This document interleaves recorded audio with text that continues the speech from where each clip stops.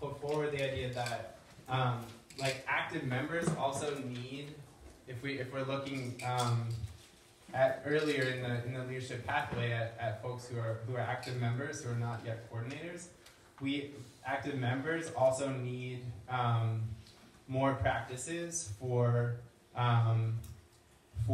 developing as leaders, for having discipline, for avoiding the disorganizing behaviors that are on the back.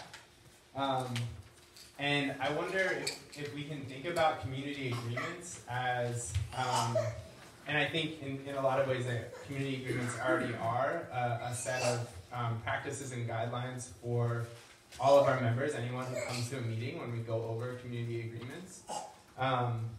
But so if we think about community agreements as a list of practices for active members, similar to this list that we have for coordinators, I'm wondering, like, what do we need to add to the list? What do we need to do to deepen our community agreements in order to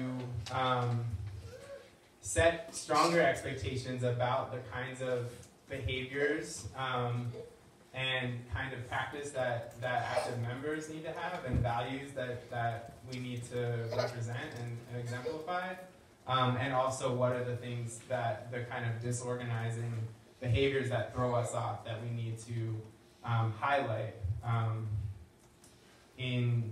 if we were to do, if we were to kind of go deeper with community agreements as a list of practices for active members. What do we need to add to this list?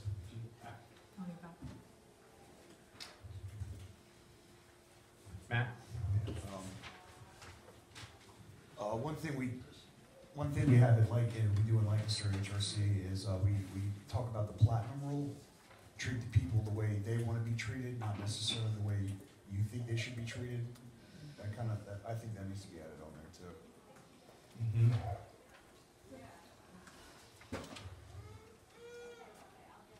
Jacob.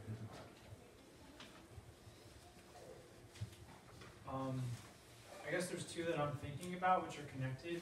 One is don't just identify problems, identify solutions.